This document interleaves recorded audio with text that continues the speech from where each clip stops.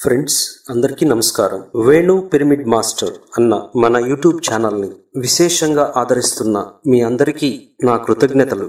ఎంతో అద్భుతమైన జ్ఞానాన్ని అందరికీ పంచే భాగ్యము నాకు కల్పించినటువంటి ఈ సమస్త ప్రకృతికి, నా ధ్యాన గురువులకు, పరమ గురువు బ్రహ్మర్షి పితామహ పత్రిజీ వారికి, మాస్టర్స్ అందరికీ ధన్యవాదాలు. అలాగే ఈ అద్భుతమైన జ్ఞానాన్ని ఎంతో మందికి చేరవేస్తున్న మీ అందరికీ నా కృతజ్ఞతలు. ఫ్రెండ్స్, ఆరోగ్యమే మహాభాగ్యం అన్న శీర్షికన మనం గతంలో ఒక వీడియోని మనం చూసాం. మరి ఈరోజు మనం ఈ వీడియోలో మరొక అంశాన్ని మనం తెలుసుకుందాం మిత్రులారా. మరి ఈరోజు మనం తెలుసుకునేటువంటి అంశము ఆ రోగమే మహాభాగ్యం. అవునండి, మీరు కరెక్ట్గానే విన్నారు. ఆ రోగమే మహాభాగ్యం. ఎస్, చాలామంది ఈ మాట విని అవాక్కై ఉంటారు మిత్రులారా. మీరు దీనిని అంగీకరించకపోవచ్చు. ఎందుకంటే ఇప్పటి వరకు మనం విన్నది ఆరోగ్యమే మహాభాగ్యం అన్న సత్యం. మరి ఇతనేంటి ఎలా చెప్తున్నాడు అని మీకు అనుమానం కలగచ్చు. మరి నేను అలా ఎందుకు చెప్పానో మీకు సవినయంగా సవివరంగా తెలియజేస్తాను మిత్రులారా. ఫ్రెండ్స్, మానవుడికి కష్టాలు వచ్చినప్పుడు మాత్రమే భగవంతుడు గుర్తుకొస్తాడు అన్నది మనందరికీ తెలుసు. అలాగే ఈ ధ్యాన మార్గంలోకి ఎంతో మంది ఏదో ఒక సమస్యతో వస్తూ ఉంటారు. అందులో చాలా మంది ఈ అనారోగ్య సమస్యలతో ఈ ధ్యాన మార్గంలోకి రావడం జరుగుతుంది మిత్రులారా. మరి అలాంటి వారిలో నేను కూడా ఒకడిని. నేను ఈ 2010వ సంవత్సరంలో ఈ ధ్యాన మార్గంలోకి రావడం జరిగింది ఒక అనారోగ్యంతో. 2009వ సంవత్సరంలో నాకు వెన్నుముక నొప్పి రావడం జరిగింది, బ్యాక్ పెయిన్. మరి అందరిలాగే నేను డాక్టర్ల దగ్గరికి వెళ్ళి చూపించుకోవడం, వాళ్ళు ఇచ్చిన మాత్రలు చక్కగా వాడడం, ఇలా నేను కొన్ని నెలలు గడిపాను. అయినా అది తగ్గలేదు మిత్రులారా. మరి ఒక డాక్టర్ దగ్గరికి వెళ్తే వారు ఇచ్చిన మందులతో పాటు ఒక 10 రోజులు మీరు బెడ్ రెస్ట్ తీసుకోవాలి అని నాకు సూచించారు. మరి నేను వృత్తిరీత్యా ఉపాధ్యాయుణ్ణి. అప్పుడు నేను నా ఉద్యోగానికి ఒక 10 రోజులు మెడికల్ లీవ్ పెట్టి ఆ 10 రోజుల పాటు నేను బెడ్కి అంకితం అవడం జరిగింది. మరి వారిచ్చిన ట్రీట్మెంట్ వాడుతూ ఆ 10 రోజులు బెడ్ మీద ఉన్నందువల్ల చక్కగా నాకు ఆ పెయిన్ అనేది తగ్గినట్లు అనిపించింది. మరి 11వ రోజు నేను నా బైక్ ఎక్కి మళ్ళా స్కూల్కి వెళ్ళి తిరిగి వచ్చేటప్పటికి సాయంత్రానికి మళ్ళా యథాస్థితి. అంటే ఇంటికి రాగానే ఈవినింగ్ స్నానం చేసిన తర్వాత నా భార్య నాకు వేడి నీళ్లు కాపటం, జెండు బామ్ రాసి చక్కగా కాపటం పెడితే గాని బ్యాక్ వెనకాల నడుముకి ఆ పెయిన్ తగ్గేది కాదు. నేను హ్యాపీగా పడుకునే వాడిని కాదు. మరి 11వ రోజు కూడా అదే మళ్ళా మొదలైంది మిత్రులారా. మరి అంతకు ముందే దాదాపు 1 year పైన నుంచి కూడా నాకు ఈ ధ్యానంలోకి రమ్మని, ధ్యానం చేయమని నా మిత్రుడు, నాకు అన్నయ్య లాంటి వ్యక్తి, senior pyramid master Raghavendra master గారు నాకు చెప్పడం జరిగింది. అంతకు ముందు నుంచి చెప్తున్నా సరే నేను దాన్ని ఓవర్లుక్ చేశాను, పట్టించుకునేవాడిని కాదు. అంటే ఈ వయసులో మనకు ధ్యానం ఎందుకు, దానికి ఇంకా టైం ఉంది, ఇప్పుడే కాదు అని ఆలోచనతో నేను దాన్ని చేసేవాడిని కాదు. ఎప్పుడైతే ఈ అనారోగ్యం నాకు వచ్చి అన్ని ట్రీట్మెంట్లు చేసుకొని అది తగ్గకపోవడంతో అప్పుడు నేను వారి దగ్గరికి వెళ్ళి చెప్పాను, సార్ ఇది తగ్గలేదు సార్, బ్యాక్ పెయిన్ ఉంది, డాక్టర్ల దగ్గరికి వెళ్ళాను, అన్ని చేశాను సార్ అని అంటే, లేదు వేణు, నువ్వు చక్కగా ధ్యానం చెయ్యి, తగ్గుతుంది అని ఆ రోజు నన్ను ధ్యానంలో కూర్చొని పెట్టి ధ్యానం ఎలా చేయాలో చెప్పి చక్కగా ఒక 20 minutes నా దగ్గర ధ్యానం చేయించారు. అలా ధ్యానం నేర్చుకున్న నేను ఆ రోజు నుండి ప్రతిరోజు క్రమం తప్పకుండా చక్కగా ధ్యానం చేసేవాడిని. అంటే అప్పట్లో నా పని దృష్ట్యా రాత్రిపూట నేను చక్కగా కూర్చొని సాధన చేసేవాడిని. ఇంట్లో అందరూ పడుకున్న తర్వాత హాయిగా పిరమిడ్ కింద కూర్చొని 10 గంటలకి 10:30కి అలా స్టార్ట్ చేసి 11, 12, 12:30 దాకా నేను చక్కగా ధ్యానం చేసుకొని అటు తర్వాత పడుకునేవాడిని. మరి ఈ చేసే క్రమంలో నేను ఎన్నో అద్భుతమైన అనుభవాలు పొందాను. ఆ ఆనంద స్థితి అని, బ్లిస్ అని అనొచ్చు. అంటే నాలో నేనే అద్భుతమైనటువంటి ఆ ఆనందాన్ని చవిచూశాను. మరి ఇలా ఈ సాధన చేసే అతి కొద్ది రోజుల్లోనే, అంటే ఒక 11-12 రోజులే కంప్లీట్ నాకున్నటువంటి ఆ బ్యాక్ పెయిన్ 100% నా నుంచి వెళ్ళిపోయింది. ఇక అప్పటి నుంచి no hot water, no Zandu balm and no tablet. మరి ఇలాగా చక్కగా నాకున్నటువంటి అనారోగ్యాన్ని పోగొట్టుకున్నాను. మరి ఆ అనారోగ్యమే కాకుండా ఇంకొంచెం ఈ సాధనని పెంచడం ద్వారా చక్కగా రాఘవేంద్ర సార్ చెప్పినటువంటి విషయాలను పాటించడం, వారి దగ్గర నుంచి అద్భుతమైన జ్ఞానాన్ని అందుకోవడం, వాటిని నా జీవితంలో చక్కగా ఆచరించడం ద్వారా నేను ఆధ్యాత్మికంగా సత్యాలన్నీ తెలుసుకోవడం మొదలుపెట్టాను. మరి నేనే కాదు మిత్రులారా, ఇలాగా ఎంతో మంది ఈ ధ్యాన మార్గంలోకొచ్చి వారి యొక్క అనారోగ్యం పూర్తిగా పోగొట్టుకొని వారి జీవితాన్ని ఆనందంగా గడుపుతున్నారు. మరి వారి యొక్క అనుభవాలను మనం వారి మాటల్లోనే చక్కగా విందాం మిత్రులారా. అందరికీ నమస్కారం. నా పేరు సుజిని. నేను చెన్నైలో ఉంటాను. నేను మైలవరం రాజ్యలక్ష్మి గారి ద్వారా నేను ధ్యానంలోకి వచ్చాను. నాకు డిస్క్ ప్రాబ్లం ఉండేది. దానివల్ల లెఫ్ట్ హ్యాండ్ నెక్ బాగా నొప్పి ఉండేవి. 41 days ధ్యానం చేసి రాజ్యలక్ష్మి మేడం ద్వారా, లక్ష్మీ ప్రసన్నం మేడం ద్వారా కౌన్సిలింగ్ తీసుకున్నప్పుడు ధ్యానంలో పూర్తిగా నొప్పి నయమవడం జరిగింది. నాకు డస్ట్ ఎలర్జీ సమస్య ఉండేది. దానివల్ల ఎర్లీ మార్నింగ్ తుమ్ములు, రన్నింగ్ నోస్ ప్రాబ్లం ఉండేవి. ఆ సమస్యను నేను ధ్యానం చేసి పూర్తిగా తగ్గించుకున్నాను. అంతా బాగుంది అన్న సమయంలో మా బంధువుల్లో ఎవరికైనా మరణం సంభవిస్తుందనే విషయం ముందే నాకు కళల రూపంలో తెలిసేది. వాటి వల్ల నాకు తెలియకుండానే నా లోపల నెగిటివ్ ఎమోషన్ స్టార్ట్ అయింది. వాటిని కంట్రోల్ చేసుకోలేక సఫర్ అవుతున్న సమయంలో మా ఫ్రెండ్ శ్రీలక్ష్మి గారి ద్వారా వేణు సార్ పరిచయం జరిగింది. ఆయన నాకు ఆలోచన శక్తి గురించి చెప్పి నిత్య జీవితంలో పాజిటివ్గా వాటిని అప్లై చేసిన తర్వాత నాలో ఎన్నో పాజిటివ్ మార్పులు రావడం నేను గమనించాను. ధ్యానం సర్వరోగ నివారణి అనే విషయం నాకు చాలా బాగా అర్థమైంది. ఇంత చక్కటి ధ్యానాన్ని అందిస్తున్న బ్రహ్మర్షి పితామహ పత్రిజీ గారికి శతకోటి వందనాలు. అలాగే ఈ ధ్యానాన్ని నాకు అందించిన రాజ్యలక్ష్మి గారికి, లక్ష్మీ ప్రసన్న గారికి, వేణు సార్కి, శ్రీలక్ష్మికి నా కృతజ్ఞతలు. పితామహ పత్రిజీ గారికి నా ఆత్మ ప్రణామాలు. మాది నాయుడుపేట అండి. నా పేరు విజయమ్మ. మేము 8 సంవత్సరాల నుంచి ధ్యానం చేస్తున్నాము. మా ఇంటి ఎదురుగా ఒక అనురాధ మేడం అనేవాళ్ళు ఉండేవారు. ఆమె ధ్యానం చేయమని బాగా చెప్పేవారు. నాకు ధ్యానానికి ముందు ఎక్కువ విపరీతమైన తలనొప్పి ఉండేది. ఆ తలనొప్పితో ఉదయం ఒక సాటర్డేను, సాయంకాలం ఒక సాటర్డేని వేసుకునేదాన్ని. ఆమె చెయ్యండి బాగుంటుందని చెప్పేవారు. నేను ధ్యానానికి మొదలుపెట్టాను. ఉదయం 2 గంటలు, సాయంకాలం 2 గంటలు నాకు తెలియనే కూర్చుంటా ఉన్నాను. ఈ ఉదయం ట్యాబ్లెట్లు వేసుకునేదాన్ని, సాయంకాలం ట్యాబ్లెట్లు వేసుకునేదాన్ని. ఈ ధ్యానం ఎప్పుడు బాగా చేయగలిగినాను.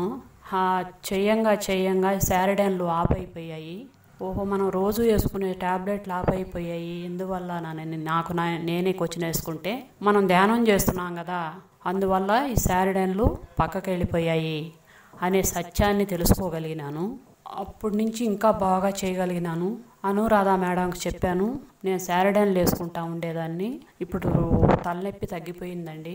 చాలా బాగా మా ట్యాబ్లెట్లు కూడా ఆపేసే విధానం కూడా వచ్చింది అని అంటే ఇదే సత్యము, ఇంకా కొనసాగించండి, చాలా నేర్చుకోవచ్చు అని చెప్పారు. ఈ తలనొప్పి ఇప్పుడు పక్కకు వెళ్ళిపోయిందో ఈ ధ్యానం ద్వారా నాకెంతో నమ్మకం ఏర్పడింది. ఇంకా ఎంతో ముందుకు వెళ్ళొచ్చు, ఈ ఆరోగ్యం పట్ల ఎంతో నేర్చుకోవచ్చు అనే నమ్మకం కలిగింది. అంతేకాదు, నాకు షుగర్ అనే వ్యాధి 360 స్టార్టింగ్లోనే 360 అటాక్ అయింది. ఆ షుగర్ అనే వ్యాధికి ఉదయం సాయంకాలం ట్యాబ్లెట్లు వాడాను, కంటిన్యూగా వాడేదాన్ని. కానీ ధ్యానం చేస్తూనే ఉండేదాన్ని.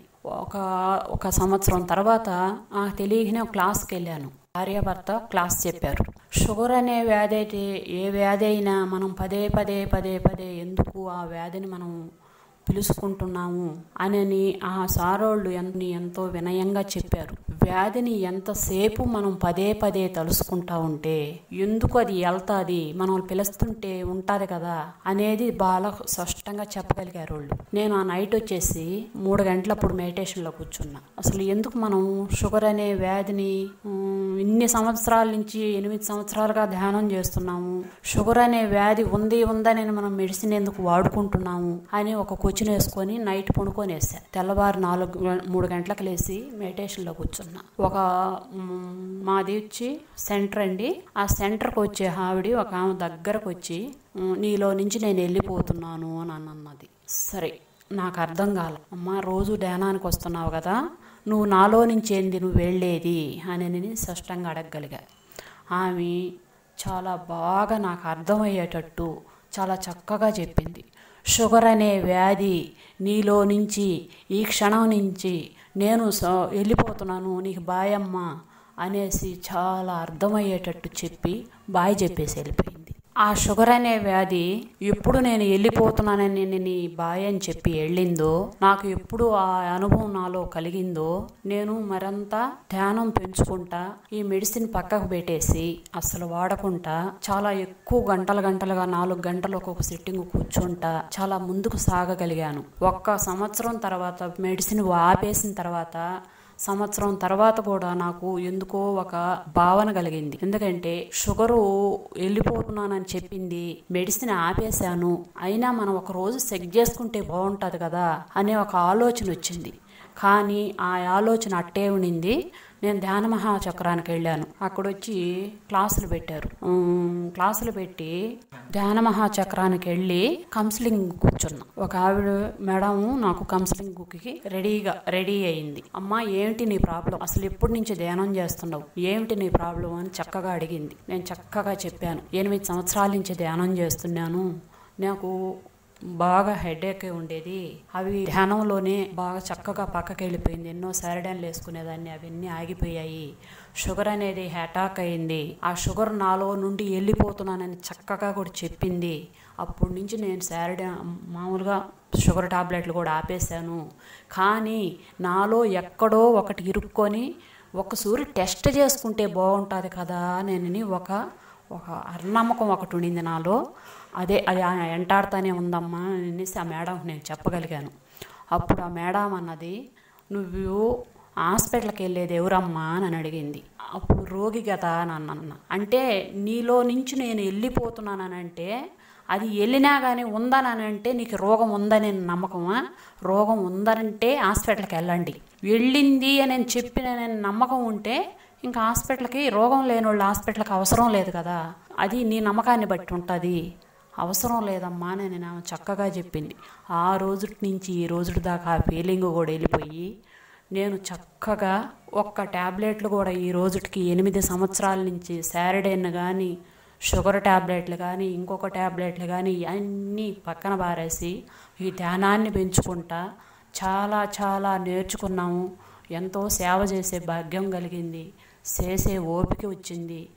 ఎప్పుడైతే అవన్నీ వెళ్ళిపోయాయో అప్పటి నుంచి క్లాసులు చెప్పడం అయితేమి, క్లాసులకు వెళ్ళడం అయితేమి, స్వాధ్యాయం చేయడం అయితేమి, సజ్జన సాంగత్యం చేయడం అయితేమి, మన ఇంట్లో క్లాసులు పెట్టుకోవడం అయితేమి, ఎంతో ఎంతో బాగా సేవ చేయడం అయితేమి ఎంతో ఎంతో నేర్చుకున్నాము.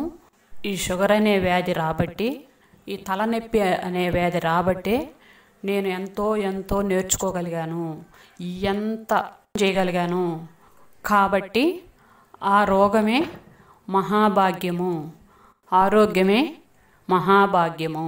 నా అనుభవాన్ని మీకు పంచుకున్నందుకు ఎంతో ఆనందంగా ఉంది. పత్రిజీ సార్కి నా హృదయపూర్వ నామాలు.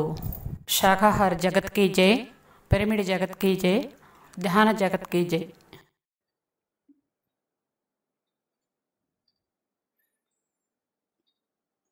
నా పేరు శ్రీలక్ష్మి, మాది చెన్నై. నేను 2016లో మా ఫ్రెండ్ సుజని ద్వారా ధ్యానంలోకి వచ్చాను. నాకు 29 సంవత్సరాలకే గర్భసంచి తీసేయడం జరిగింది. దాని ద్వారా నాకు చాలా అనారోగ్య సమస్యలు వచ్చాయి. తలనొప్పి, మైగ్రేన్ హెడేక్ ఎక్కువగా ఉండేది.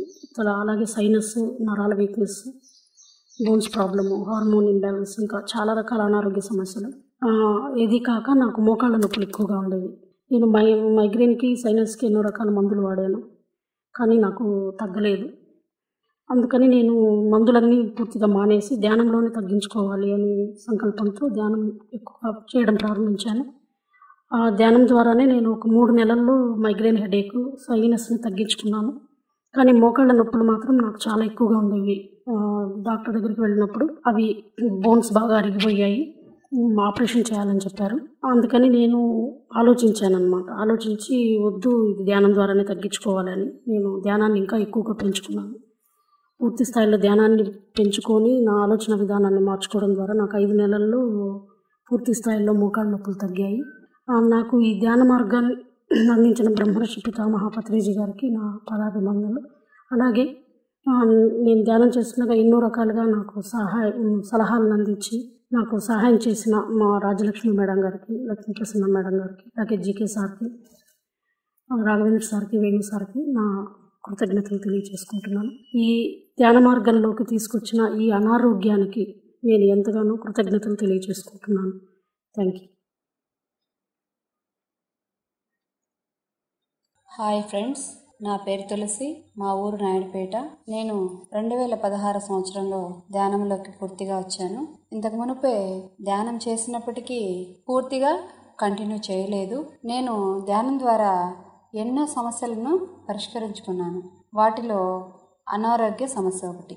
ధ్యానంలోకి రాకమునుపు అనారోగ్యం ఎక్కువగా లేనప్పటికీ జ్వరం, జలుబు, కడుపు నొప్పి ఇలాంటి చిన్నవైనా వచ్చినప్పుడు మందులు వాడేదాన్ని.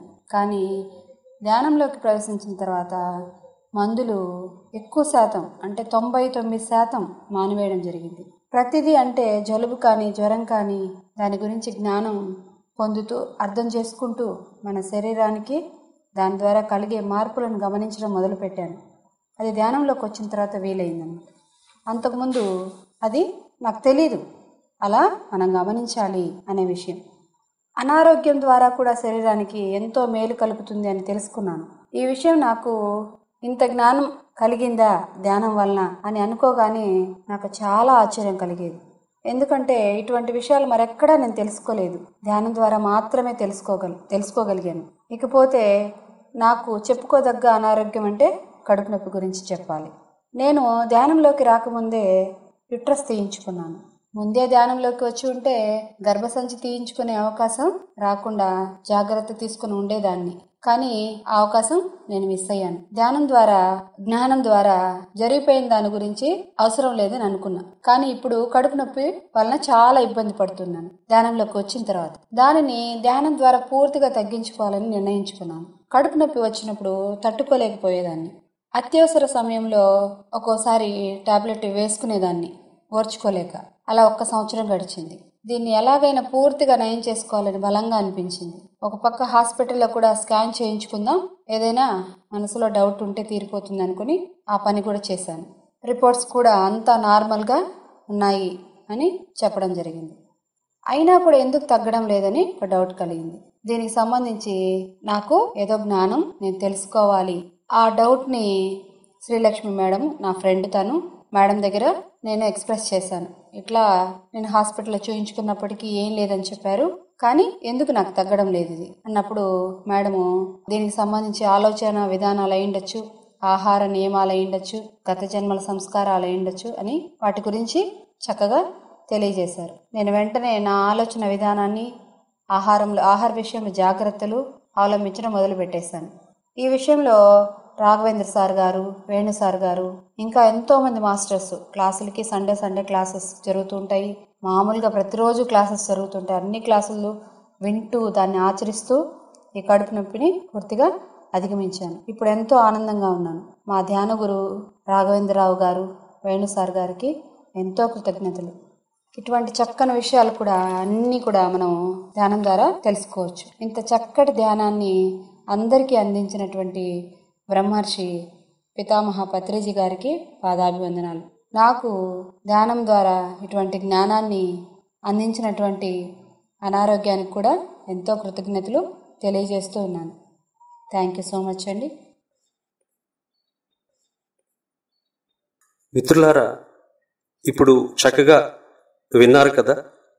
మరి ఏదైతే ఆ అనారోగ్యం నన్ను ఈ ధ్యాన మార్గంలోకి తీసుకొచ్చిందో, ఏదైతే ఆ అనారోగ్యం నా జీవితాన్ని మార్చిందో, ఏదైతే అనారోగ్యం నాతో పాటు నా కుటుంబంలోని అందరి జీవితాలను మార్చిందో, అందరినీ ధ్యాన మార్గంలోకి తీసుకొచ్చిందో, మరి ఏదైతే ఆ అనారోగ్యం నన్ను ఈ ధ్యాన ప్రపంచానికి పరిచయం చేసిందో, మరి ఏదైతే ఆ అనారోగ్యం ఎన్నో అద్భుతమైన ఆధ్యాత్మిక సత్యాలను తెలుసుకునే అద్భుతమైన అవకాశాన్ని నాకు కల్పించిందో, మరి అలాంటి ఆ అనారోగ్యానికి, అలాగే నేను ధ్యానంలోకి ఆ అనారోగ్యంతో రాబట్టి ఎన్నో ఆధ్యాత్మికమైనటువంటి సత్యాలను తెలుసుకోబట్టి మరి మీ అందరికీ వాటిని తెలియచేసే భాగ్యము కల్పించబట్టి ఎంతో మంది మిత్రులని నాకు పరిచయం చేసినటువంటి మరి ఆ అనారోగ్యానికి నేను ఈ క్షణం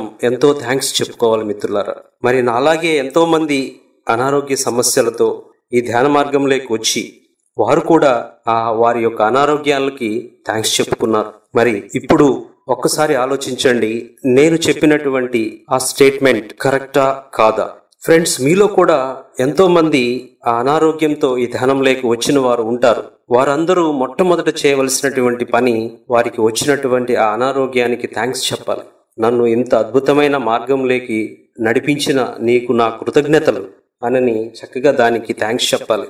ఎందుకంటే ఆ భగవంతుడు మనలో ఉన్నటువంటి ఆలోచనలకు, మనం చేయవలసినటువంటి కార్యాలకు తగినటువంటి విధంగా ఆయన మనల్ని గైడ్ చేస్తూ ఉంటారు మిత్రులారా. ఏదో ఒక రూపేణా మనల్ని చక్కగా తీసుకొచ్చి అక్కడ నిలబెడతారు. కాబట్టి నాకు వచ్చినటువంటి ఆ అనారోగ్యానికి అన్ని వేళలా నేను థ్యాంక్స్ చెప్పుకుంటాను. నా జీవితంలో ఆ అనారోగ్యమే మహాభాగ్యంగా నేను భావిస్తాను. Thanks to all the masters. Thank you very much. మరి ఈ ధ్యానాన్ని అందరూ తెలుసుకొని వారి వారి జీవితాల్లో వెలుగులు నింపుకొని వారి జీవితాలను ఆనందమయం చేసుకునేందుకు తప్పక ఈ ధ్యానాన్ని నేర్చుకోండి, సాధన చేయండి, సంపూర్ణ ఆరోగ్యాన్ని పొందండి. మరి అలాగే వేణు పిరమిడ్ మాస్టర్ అన్న ఈ యూట్యూబ్ ఛానల్ని అందరికీ తెలియచేయండి. తప్పక సబ్స్క్రైబ్ చేసుకోండి. ఈ ఛానల్కి మరింత శక్తిని ప్రసాదించండి. ఎంతో సేవ చేసే భాగ్యాన్ని నాకు కల్పిస్తున్న మీ అందరికీ కృతజ్ఞతలు మిత్రులారా. Thank you, thank you, thank you.